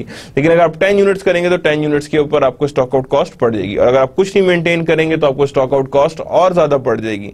तो दैट मींस अगर आप 20 एडिशनल रखते हैं तो आपको स्टॉक आउट कॉस्ट नहीं पड़ेगी, यानी आपको स्टॉक आउट कॉस्ट की नजर में नहीं आएंगे, ये आपको नजर नहीं आएगी। क्योंकि यहां पे देखें तो स्टॉक आउट कॉस्ट क्या है, 50 है ना, 70 करते हैं, हाईएस्ट लेवल पे लेके जाते हैं, तो यहां पे हमें 20 एडिशनल चाहिए ना, तो 20 एडिशनल है, तो उसी के हिसाब से हम उसे आगे लेकर चल रहे हैं और उसी हिसाब से हम इसकी प्रोबेबिलिटीज को आइडेंटिफाई कर रहे हैं। तो आरओपी क्या है, 50 प्लस 20 इक्वल्स टू 70 फ्रेम्स, यानी इतने हमारे पास फ्रेम्स होना जरूरी है। प्रोबेबिलिस्टिक डिमांड्स, अब यहाँ क्या प्रोबेबिलिस्टिक डिमांड्स क्या है, अब यहाँ पे देखें तो ये हमारे पास डिमांड आ रही है ऊपर नीचे ऊपर नीचे। अब इससे आगे की डिमांड आपको प्रोबेबिलिस्टिक करनी है, क्या ये डिमांड क्या पता ज्यादा ही बढ़ जाए, यहाँ पे अगर मैं कहूँ तो यहाँ पे ये डिमांड यहाँ चली जाए, या इसी पैटर्न में चलती जाए, या इससे कम हो जाए, यानी तीनों चीजों में आएगा। यानी तीनों चीजें हमारे पास मिनिमम डिमांड भी हो सकती है, मैक्सिमम भी हो सकती है, मीन भी हो सकती है। तो यहां पे अगर कहूं तो रीऑर्डर पॉइंट क्या है जी, 350 प्लस सेफ्टी स्टॉक ऑफ 16.5, क्या है हमारे पास 350 plus 60 stock of 16.5 stock out, safety stock क्या है वो सेफ्टी स्टॉक, तो सेफ्टी स्टॉक कितना आ रहा है हमारे पास 16.5, that is lead reorder point. तो place order, receive order, that is the case, और इसमें हमारे पास 3-4 ऑप्शन है जिसके थ्रू हमारे पास क्या होगा, दैट लाइज, या जैसे कहते हैं जिसकी बेस से हमारे पास प्रोबेबिलिस्टिक डिमांड्स आ रही है। तो जब प्रोबेबिलिटी की बात की तो नॉर्मल डिस्ट्रीब्यूशन भी साथ हमारे पास आ जाती है, तो जब नॉर्मल डिस्ट्रीब्यूशन आ जाती है तो इसका मतलब हमारे पास एक्सपेक्टेड ड्यूरेशंस भी निकल आते हैं। अब क्या है यहाँ पे 350 का हमारे पास है, यहाँ हमारे पास रीऑर्डर पॉइंट है, क्या हमारे पास रीऑर्डर पॉइंट यहाँ पे आ रहा है 5% पे, तो यहां से यहां तक का जितना भी सफर होगा वो कहलाएगा हमारा सेफ्टी स्टॉक, क्या कहलाएगा वो हमारे पास, that is known to be as a safety stock. जिसको फाइंड कैसे करेंगे वो देखिएगा, जी स्कोर को यूज करेंगे, demand during lead time plus जी इंटू सिग्मा डीएलटी, जी इंटू सिग्मा डीएलटी, यानी सिग्मा जी को मल्टीप्लाई करेंगे सिग्मा डीएलटी से, यानी लीड टाइम से हम इसे मल्टीप्लाई करेंगे। अब कैसे करेंगे, अपेंडिक्स फॉर एन एरिया, अब जी क्या है हमारे पास 1.65, सिग्मा कितना था हमारे पास 10 था, तो हमने कहा जी 16.5, तो यहाँ पे हमें सिग्मा गिवन है और ये हमें गिवन है, और हमने कहा जी 50% स्टॉक आउट है, that is G equals to 1.65, कितना है जी हमारे पास 1.65। Expected demand during lead time plus safety stock, तो दैट इज हमारे पास इतना हमें रखना चाहिए, हमारे पास डिमांड करना चाहिए, क्या करना चाहिए हमें, इतना हमें इसकी डिमांड की तरफ लेकर जाना चाहिए। अदर प्रोबेबिलिस्टिक मॉडल्स कौन से हैं देखिएगा, when data on demand during lead time is not available, data on demand during lead time is not available, तो उसकी हमारे पास 2-3 ऑप्शंस जनरेट होती हैं। When demand is variable and lead time is constant, when lead time is variable demand is constant, when both are variable. अब ये देखें यहाँ पे 3 कंडीशंस बताई, क्या की हमें 3 कंडीशंस बताई और उस कंडीशंस के हिसाब से हम उससे आगे लेकर चल रहे हैं। When demand is variable and lead time is constant, क्या है डिमांड जो वेरिएबल है but lead time is constant. When lead time is variable and demand is constant, कि जब लीड टाइम हमारे पास वेरिएबल है, demand is constant, and when both are variable, के दोनों वेरिएबल्स में आ रहे हैं। Demand is variable and lead time is constant, क्या आ गया हमारे पे, demand is variable and lead time is constant, कि जो डिमांड जो है वो वेरिएबल है लेकिन लीड टाइम के हमारे पास दैट इज कांस्टेंट। तो average daily demand into lead time plus Z sigma DLT, so that is known to be as your reorder point, average daily demand into lead time in plus that is DLT, और उसमें हम कहेंगे that is standard deviation of demand per day and D is equal to sigma into lead time। अब ये हम लोग इसमें से निकाल लेंगे जो यहाँ पे पुट किया जाएगा, तो यानी कि sigma over D lead time कितना है जी, sigma D into under root of lead time, यानी into under root of lead time. तो standard deviation of demand per day that is sigma D, क्या है standard deviation of demand per day that is sigma D. Probabilistic involve, अब यहां देखें average daily demand कितनी आ रही है, that is 15 आ रही है, स्टैंडर्ड डेविएशन 5 आ रही है, lead time 2 days and 90% desired है, जी 97.28। अब again 15 into 2 days 1.28, 5 that is equals to that is again यहाँ पे आ गया हमारे पास that is under root of T, यानी यहाँ पे हमारे पास एवरेज डेली डिमांड दी हुई है, स्टैंडर्ड डेविएशंस भी दी हुई है हमें और लीड टाइम भी दिया हुआ है, क्या दिया हुआ है हमें, लीड टाइम भी दिया हुआ है। तो उससे हम क्या निकाल देंगे, लीड टाइम स्टैंडर्ड डेविएशंस, क्या निकाल देंगे हम, लीड टाइम स्टैंडर्ड डेविएशंस, के हमारे पास स्टैंडर्ड डेविएशंस कितनी एग्जिस्ट कर रही हैं और कैसे एग्जिस्ट कर रही हैं, तो that we are going to सी। और सेफ्टी स्टॉक कितना है जी, 9 आईपॉड्स, कितना है हमारे पास, 9 आईपॉड्स का सेफ्टी स्टॉक हमारे पास एग्जिस्ट कर रहा है या एग्जिस्ट करना चाहिए। अदर प्रोबेबिलिस्टिक मॉडल्स में आते हैं lead time is variable, demand is constant. Lead time variable है, डिमांड इज कांस्टेंट। तो daily demand into average lead time in days, ji into daily demand into sigma LT. इसका formula क्या हो गया, जी into daily demand into sigma LT, यानी कि sigma LT आ गया, जी आ गया और डेली डिमांड आ गया। Sigma LT equals to standard deviation of lead time in days. Sigma LT equals to standard deviation of lead time in days. क्या है standard deviation कितनी है लीड टाइम की और इन डेज में कितनी एग्जिस्ट कर रही है। तो sigma LT equals to standard deviation of lead time in days. Standard deviation of lead time in days कितनी है और वो कैसे वर्क करती है। So that is sigma LT equals to standard deviation of lead time in days. के standard deviation of lead time in days कितनी है और कैसे वर्क कर रही थी। So that is known to be as other probabilistic models. That is known to be as other probabilistic models. कि हमारे पास अदर प्रोबेबिलिस्टिक मॉडल्स कौन से हैं और वो कैसे वर्क कर रहे होते हैं। Now moving towards the probabilistic example. अब देखें डेली डिमांड कितनी है, 10 है, एवरेज लीड टाइम 6 है, स्टैंडर्ड डेविएशन सिग्मा एलटी 3 है, 90% है, 2.05 है। सिंपल है, 10 इंटू 6 किया तो हमने कहा जी ये डेली डिमांड आ गई, इंटू सिग्मा दिया हुआ है 10 दिया हुआ है, हमारे पास 3 हमारे पास एलटी है, यानी डेली डिमांड भी दी हुई है हमें और उसके बाद सिग्मा भी दिया हुआ है और यहाँ पे हमने 2.5 है। तो हमने कहा जी 122 cameras is my optimal order size, यानी कि इतना ऑप्टिमल हमारे पास आए। तो that is the sigma L T, यानी सिग्मा एल टी हमारे पास गिवन है और उसी के हिसाब से हम उसे आगे लेकर चल रहे हैं कि हमने किस बेसिस पे आगे लेकर चलना है। So that how it works and how it is being performed. Other probabilistic models, अब देखें यहाँ पे 3 प्रोबेबिलिस्टिक मॉडल्स से both demand and lead time both are variable. जब दोनों के दोनों वेरिएबल्स हैं, क्या है हमारे पास, दोनों के दोनों वेरिएबल साइड पे आ रहे हैं या वेरिएबिलिटी एग्जिस्ट कर रही है। आरओपी एवरेज डेली डिमांड, क्या करेंगे हम, average daily demand into average lead time plus Z sigma LT. Average daily demand निकालनी है और एवरेज लीड टाइम निकालना है। क्या निकालना है, एवरेज लीड टाइम। और सिग्मा डी का क्या करेंगे, standard deviation of per day, sigma LT standard deviation of lead time, और सिग्मा डी एलटी इसमें डिफरेंट तरीके से निकलेगा। देखें इससे निकलेगा, यानी हर एक प्रोबेबिलिस्टिक मॉडल की आपके पास फार्मूला वेरी कर गया। क्या कर गया, आपके पास फार्मूला वेरी कर गया या उस पर डिफरेंट हो गया। तो यानी हर एक की हमें सिग्मा एलटी और each and every item that was B identify, उसमें हमने देखना है कि हमारे पास क्या क्या चीजें इसमें इन्वॉल्व हैं और ये कैसे इसमें से इन्वॉल्व हो रही हैं। तो sigma D, sigma LT and sigma D LT, क्या होगा यहाँ पे, sigma D, sigma LT and sigma DLT, क्या हो गया हमारे पास, सिग्मा DLT में एग्जिस्ट कर रहा है। That is known to be as other probabilistic models. क्या कहलाता है ये, अदर प्रोबेबिलिस्टिक मॉडल्स। के अदर प्रोबेबिलिस्टिक मॉडल्स हमारे पास क्या हैं, कैसे हैं और किन बेसिस पे एग्जिस्ट कर रहे होते हैं। Average daily demand normally distributed कितनी है, दैट इज 150। स्टैंडर्ड डेविएशन 16 है। एवरेज लीड टाइम 5 डेज है। सिग्मा डेविएशन SLT आ रहा है, दैट इज 1.65। अब यहाँ पे हमारे पास वही चीजें आ रही है, 150 into 5 days 1.65, sigma 5 days into 6 square, 150 का स्क्वायर इंटू 1 का स्क्वायर। तो दैट इज हमारे पास इतने हमारे पास पैक्स होने चाहिए, इंक्लूडिंग योर प्रोबेबिलिस्टिक डिमांड्स। के प्रोबेबिलिस्टिक डिमांड्स को सामने रखते हुए आपके पास इतने पैक्स होने चाहिए या इतने हमारे पास आइडेंटिफाई होने चाहिए या इतने हमारे पास होने इनके नजर आने चाहिए। Fixed payment period system. अब अगली चीज क्या आ रही है, that is known to be as a fixed period system. ये हमारे पास एक तरह से क्या चीज है, fixed period system. Order placed at the end of fixed period, यानी orders are always be placed at the end of fixed period. के फिक्स्ड पीरियड के एंड में जब प्लेस किया जाए, क्या किया जाए, उसे फिक्स्ड पीरियड के एंड से प्लेस किया जाए तो उसे हम क्या कहते हैं, कि किस तरह से हम उसे डील करते हैं। Inventory counted only at the end of period, order brings inventory up to the target level. यानी कि फिक्स्ड होता है, एंड ऑफ द पीरियड पे होता है और टारगेट लेवल ऑफ इन्वेंट्री को अचीव करने के लिए होता है। किसके लिए होता है वो, टारगेट ऑफ इन्वेंट्री को अचीव करने के लिए ही आगे चल रहा होता है। उन्हीं बेसिस पे हम उसको आगे लेकर चल रहे होते हैं कि हमारे पास ये वैल्यूएशंस आएंगी। Only relevant cost are ordering and holding cost. क्या है हमारे पास, ओनली रेलेवेंट कॉस्ट जो हमारे पास है that is ordering and holding cost. क्या है हमारे पास, ordering and holding cost. Lead times are known and constant. Lead time के हमारे पास नोन है, पता है, और कांस्टेंट भी है। Items are independent from one another. क्या चीज है हमारे पास, items are independent from one another, यानी एक दूसरे के साथ मिक्स नहीं हुए हुए आइटम्स एक दूसरे से वेरिएटेड है। क्या है हमके आपस में, वेरिएटेड है, डिफरेंट है और डिफरेंट तरीके से ही आगे चल रही होती है। अब ये देखें यहाँ पे क्या, फिक्स्ड पीरियड सिस्टम में क्या है, यहाँ पे क्यू आ गया, क्यू यहाँ पे आ गया, लेकिन पीरियड रिमेन्स द सेम। बेशक थोड़ी और क्वांटिटी आई है लेकिन पीरियड रिमेन्स द सेम। इसी तरह आगे देखें तो यहाँ पे भी क्या है, पीरियड रिमेन्स, यानी अब forget about the amount of order, remember for the period, कि पीरियड कांस्टेंट रहे, पीरियड में चेंजेस ना आए या पीरियड में कोई भी चेंजेस एग्जिस्ट ना करें।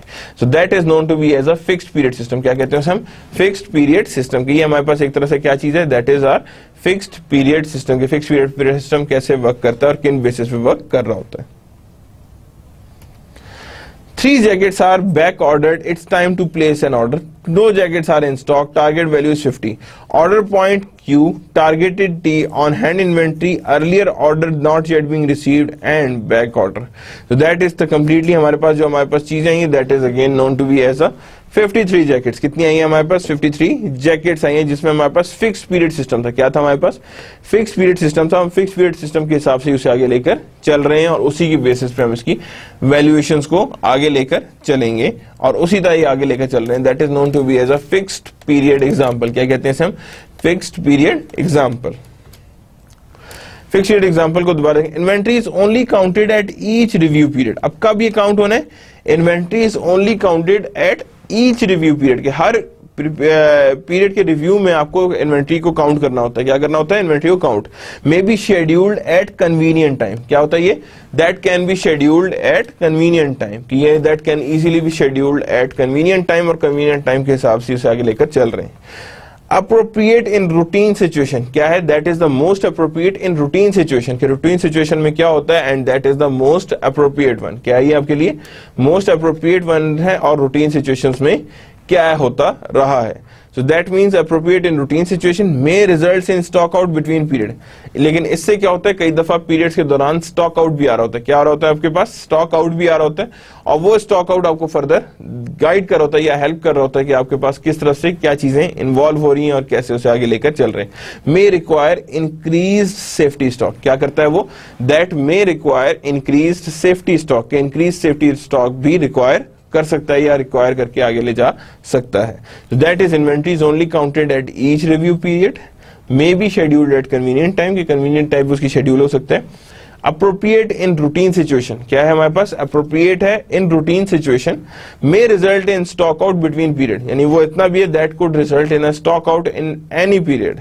May require increase safety stock. क्या है यहाँ पे, may require increase safety stock, के जब हमारे पास रिक्वायर कर रहा है वो इंक्रीज सेफ्टी स्टॉक, तो हम उसी को सामने लेकर आगे चलें। EOQ assumptions हमने पहले भी देखी थी। Demand is relatively constant, known the item produced purchase in lots of batches, order prepared cost, inventory carrying cost are known, and replacement cost, replacement occurs all at once, यानी replacement occurs all at once, यानी कि replacement जो अकर करती है all at once, के एकदम से अकर करती है, यानी replacement is existence. Order lot size हमने देखा था, नंबर ऑफ ऑर्डर्स देखे थे, यही हुआ था। ये अच्छा यहाँ पे देखें ds ओवर h है, क्या है, लास्ट टाइम मैंने बताया था ये क्या है, that is ds over h। के हमारे पास dh ओवर s क्या आ रहा है, demand is constant over time, inventory drops eight uniform rate over time, when inventory reaches the new order is placed and the received and the inventory level again jumps to the Q, the optimal order quantity will occur at a point where total setup cost is equals to total holding cost, यानी कि total setup cost किसकी equal हो जाती है, that is equals to total holding cost. किसकी equal हो जाती है, total setup cost equals to total holding cost. Benefits of EOQ model, it is robust model, meaning that it gives satisfactory answer when substantial variation in parameter, यानी कि robust model है, it gives a satisfactory answers when substantial variations in the parameter, कि जब आपके parameter में substantial variations exist कर रही हैं, क्या कर रही हैं आपके पास, substantial variations exist कर रही हैं, तो आप उसी हिसाब से उसे आगे लेकर चल रहे हो। रीऑर्डर पॉइंट क्या है जी, lead time, the time difference between placement and receipt of N order, placement of order and receipt of N order, तो उसके बीच जो डिफरेंस होता है टाइम का, उसे कहते हैं हम, that is known to be as a lead time. क्या कहते हैं उसे हम, lead time. The when to order decision is expressed in terms of reorder point, when to order कैसे बताया जाता है, reorder point, and the inventory level eight which N order should be placed, और साथ यही बताता है कि किस इन्वेंट्री लेवल पे हमें ऑर्डर प्लेस कर देना चाहिए या किस टाइम हमें ऑर्डर प्लेस करना चाहिए, that how we are going to place N order, and उसे हमने ऑर्डर को कैसे आगे लेकर चलना है और किन बेसिस पे आगे लेकर उसे हमने चलना है। तो that we are going to सी कि हमने how to place N order and in what manner the order should be placed, कि हमें किस मैनर में ऑर्डर को प्लेस करना चाहिए। तो that is known to be as जो रीऑर्डर पॉइंट। तो बेनिफिट्स ऑफ ईओक्यू भी बता दिए और साथ ही हमने बता दिया कि रीऑर्डर पॉइंट क्या है, क्या चीज है हमारे पास, रीऑर्डर पॉइंट क्या है और किन बेसिस पे ये रीऑर्डरिंग हमारे पास हो रही है। So that is known to be as a benefits of EOQ and then again reorder point. और उसके अंदर क्या है, लीड टाइम्स हैं, the time when to order and decision is expressed in terms of reorder point, the inventory level eight which N order should be placed, यानी ये वो inventory level है eight which the order should be placed, कि जहां पे हमें order को place करना होता है। इन्वेंट्री लेवल्स अगेन वो ये मैक्सिमम इन्वेंट्री लेवल यहाँ है, एवरेज यहाँ है, लोएस्ट इन्वेंट्री लेवल यहाँ पे है, यानी that is the inventory levels that exist, यानी ये इन्वेंट्री लेवल्स हैं जो नॉर्मली एग्जिस्ट कर रहे होते हैं। Next is a production order quantity, again पढ़ भी चुके हैं हम लोग, दोबारा एक दफा विजिट करते हैं। Model is useful when inventory continuously flow और build a period time after the order has been placed in the simultaneously, takes into account the daily production rate, यानी क्या करेंगे, अकाउंट लेंगे डेली प्रोडक्शन रेट का and daily demand rate का, जिसमें मेरे पास क्या है, ये डिमांड है and that is production rate, तो 1 माइनस डीपी, तो that is how known to be as a production order quantity. क्या कहेंगे इसे हम, that is known to be as a production order quantity. के प्रोडक्शन ऑर्डर क्वांटिटी हमारे पास क्या है और वो किस तरह से वर्क कर रही होती है। अब यहां देखिएगा, जैसे पहले बात की थी, that is the production run and that is the economic run, then production run, then economic run, they could be equal, but normally होता है क्या, ज्यादा स्टीपर होता है production run as compare to economic order run. तो production portion cycle maximum inventory level है and time and demand portion of cycle and demand portion of cycle, यानी कि दोनों केसेस में हम कहेंगे कि डिमांड पोर्शन क्या है, सप्लाई पोर्शन क्या है। तो प्रोडक्शन ऑर्डर क्वांटिटी में हमने दोनों चीजों का ध्यान रखना है कि what is the demand and what is your portion of supply, यानी प्रोडक्शन एंड डिमांड को आपस में मैनेज करना है कि कैसे हमारे पास आएगा। पीरियड ऑर्डर क्वांटिटीज, अगली चीज क्या आ रही है हमारे पास, पीरियड ऑर्डर क्वांटिटीज। के पीरियड ऑर्डर क्वांटिटीज कैसे वर्क करते हैं, कैलकुलेट और डिटरमिन ईओक्यू। पहला काम क्या है कि ईओक्यू को डिटरमिन करना है, व्हाट इज ईओक्यू, और ईओक्यू को उसी हिसाब से डिटरमिन करके आगे लेकर चलना है। डिटरमिन एवरेज वीकली यूजेज, क्या करना है हमने, एवरेज वीकली यूजेज को डिटरमिन करना है। किसको करना है, एवरेज वीकली यूजेज को डिटरमिन करना है। Divide EOQ by average weekly usage to December period, यानी कि divide EOQ by average weekly usage, यानी किस तरह, by average weekly usage to determine period, यानी कि वो जो है डिवाइड करेंगे by average weekly usage to determine period, के डिटरमिन करना है हमने पीरियड को।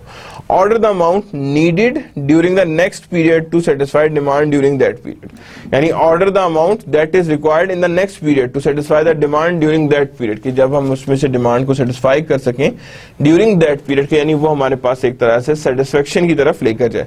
तो these are known to be as a period order quantities की जब उसको हम लोग कैलकुलेट करेंगे तो हमें क्या है, पहली चीज ईओक्यू बनाना है, फिर एवरेज वीकली यूजेज निकालना है, divide EOQ by average weekly usage to determine period and other order the amount needed during the next period to satisfy the demand of current period, यानी कि सेटिस्फाई कर सकता है current period को, यानी कि satisfy demand during that period.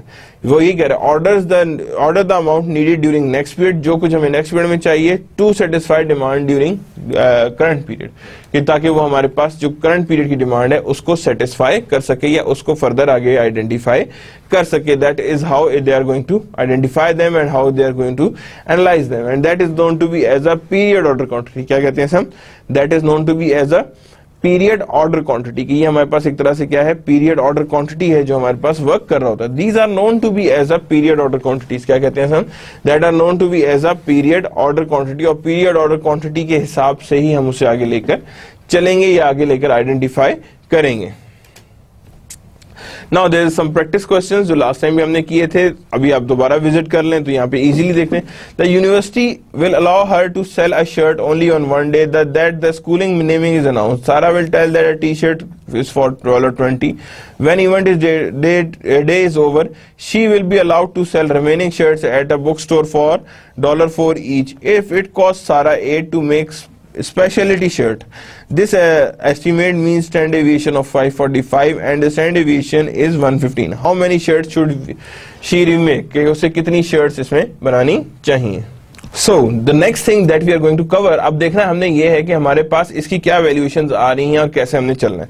तो पहली चीज हम इसमें से देखते हैं कि सारा के इसमें सिल्क में, that is अब यहां देखें एमपी गिवन है हमें, क्या गिवन है हमें यहाँ पे, that is MP is given, कितना है हमारे पास, एमपी इज 12, यानी कि मार्केट प्राइस इज 12 है, यानी कि जो डिफरेंस है मार्जिनल प्रॉफिट जो हमारे पास है दैट इज 12 है। एमएल हमारे पास जो है दैट इज 4 का लॉस है, जारी बात है 8 का बन रहा है 4 का बेच रहे, तो मार्जिनल प्रॉफिट भी आ गया, लॉस भी आ गया। And PC equals to 4 divide by 12 plus 4, यानी कितना हमें लॉस हो रहे हैं। और उसी के हिसाब से हम फर्दर इसे आगे लेकर चलेंगे कि अब हमारे पास क्या चीजें आ रही हैं। तो अब यहाँ पे जो फर्स्ट चीज हमारे पास हमने देखनी है वो क्या चीज हमारे पास, दैट इज अगेन हमारे पास जो आगे आ रही है वो अब आ रही है, देखें she estimate mean demand to be 545, क्या आ रही है मीन डिमांड, कितनी आ रही है 545 आ रही है मीन डिमांड। और जी स्कोर कितना हमें देखना है, दैट इज अगेन इसमें अगर मैं बात करता हूँ तो दैट इज 0.67, कितना हमारे पास 0.67 है। तो यहाँ पे अगर मैं बात करूँ तो अगेन एक्स क्या आएगा हमारे पास, एक्स इक्वल्स टू 115, 545 मेरे पास कंप्लीट डिमांड है, प्लस 0.67 इंटू 115 हमारे पास क्या है, दैट इज अगेन ओवरऑल हमारे पास जो डिमांड आ रही है, क्या आ रही है हमारे पास, स्टैंडर्ड डेविएशन आ रही है। तो that is ji, 115 is my standard deviation, 0.67 is my ji and that is again my demand. जहां पे how much shirts should they remake, यानी कितनी शर्ट्स इन्हें बनानी चाहिए। तो जाहिर बात है यहाँ पे हमने देखना है कि हमारे पास कितनी आ रही, तो यहाँ पे सेफ्टी स्टॉक का ध्यान रखना है, क्या करना है हमने, सेफ्टी स्टॉक का ध्यान रखना है, because demand is unusual uncertain है। तो हमने क्या किया, यहाँ पे हमने सेफ्टी स्टॉक लगाया था 545 इंटू 115, क्या किया हमने 545 इंटू 115 और 115 को हमने आइडेंटिफाई किया है, दैट इज अगेन और जी से मल्टीप्लाई कर दिया, यानी कि हमारे पास स्टैंडर्ड डेविएशन आ रही है, यानी she estimated mean demand to be 545 with standard deviation of 15, कितनी आ रही है हमारे पास स्टैंडर्ड डेविएशन उसकी 15 आ रही है, 15 के हिसाब से हम उसे आगे लेकर चल रहे हैं, कितनी हमारे पास आइडेंटिफाई हो रही है।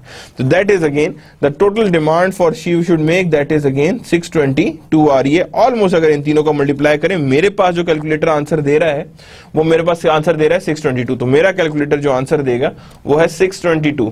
तो कैलकुलेटर ने जो मेरे पास आंसर दिया दैट इज 622। बहरहाल आप अपने पास इसे दोबारा एक दफा कैलकुलेट कर दीजिएगा कि कहां से क्या चीजें आ रही हैं। ये फार्मूला वही है जिसे हम कहते हैं डिमांड प्लस अगेन जी सिग्मा DLT। तो वही वाला फार्मूला जो अभी हमने पढ़ा था that is again being applied over here, यानी वही हमारे पास अप्लाई हो रहा है या वो हमारे पास अप्लाई होता हुआ नजर आ रहा है। अगले में चलते हैं, economic order quantity, that is again the simple one. क्या है यहाँ पे, इसके लिए क्या करेंगे 2ds/h अंडर रूट, तो हमारे पास आंसर आ जाएगा। अगेन मैं इस पे कैलकुलेटर यूज करता हूं, तो मेरा कैलकुलेटर जो इसमें आंसर निकालेगा वो that is almost 1 second 2 into 2000। अब यहां देखें, यहां दिया हुआ है टोटल डिमांड कितनी है हमारे पास, दैट इज 2000 और एस कितना है हमारे पास, सेटअप कॉस्ट ऑर्डरिंग कॉस्ट 100 है हमारे पास, कितनी है यहाँ पे 100 है एंड यहाँ पे 100 आ गई है, दैट इज 100 और एच कितनी है हमारे पास, दैट इज 2। तो इसमें मेरे हिसाब में मेरा कैलकुलेटर यहाँ पे निकाल रहा है दैट इज 447, कितना आ रहा है 447 यूनिट्स आ रहा है। रीऑर्डर पॉइंट कैसे निकाल रहे हैं, that is again are equals to D into L. तो यहाँ पे मैं कहूंगा जी 2 and that is again 200,000 divided by 52 equals to 77 units, यानी कितना आ रहा है हमारे पास 77 यूनिट्स। कि जैसे हमारे पास 77 यूनिट्स आएंगे तो then it would be done कि हमारे पास क्या चीजें वैल्यू आएंगे। Average inventory level that is again Q divide by 2, आपको पता है। उसके बाद जो नेक्स्ट चीज आ रही है the time between successive orders, तो जाहिर बात है 447 divided by that is between the successive orders, तो that is again D over Q into S, यानी क्या होगा D over Q into S आ गया। तो यानी ये हमारे पास अगर मेरा कैलकुलेटर आंसर निकाले तो दैट इज अगेन 4.5, कितना आ रहा है मेरे पास 4.5 आ रहा है। टोटल कॉस्ट आपको पता ही है ऑलरेडी क्या होगा, D over Q into H plus Q over 2 into into H और यहां आएगा हमारे पास एस। तो इसी को टूल को हम यूज करते हुए आगे लेकर चलेंगे that how they are being performed and how they are being analysed, how they are being analysed. तो अब उसी के हिसाब से हम इसे आगे लेके चल रहे हैं, हमारे पास क्या चीजें आ रही हैं और किन बेसिस पे लेकर आगे चलें। और यहीं पे हमने देखें, यहाँ पे हमें दिया भी था 4 यूनिट वीक पर वीक था और उसके बाद 98 हमारे पास सारी चीजें इसमें गिवन थी। हमने वही चीजें निकाली हैं, ईच एंड एवरी फार्मूला आपको पता है कि कैसे लगा है और किन बेसिस पे लेके आगे चले हैं हम। So that's the end of the lecture number 26. What we have did today, we have again seen the order quantities. हमने दोबारा से एक दफा economic order quantities और order quantities के जितने मॉडल से रिविजिट किए। I hope this time at least you have understood something for that कुछ नहीं भी समझ आए, do read the book, book को थोड़ा सा रीड आउट करें, आपको उसमें बहुत सारे मॉडल्स मिल जाएंगे, हर चीज के ऊपर बहुत डिटेल्स मिल जाएंगी। तो डू रीड द बुक, आपको बुक्स जो दी हैं उनको रीड करें, उनके पास देखें, बिकॉज आपके पास वो सारी की सारी शॉर्ट फॉर्म में अवेलेबल होंगी, तो आपके पास इजीली आप उसे आइडेंटिफाई कर सकते हैं और उसमें से पढ़ के उसे फर्दर अंडरस्टैंडिंग्स को अपनी बढ़ा सकते हैं, यानी आपकी अंडरस्टैंडिंग फर्दर इंप्रूव कर सकते हैं।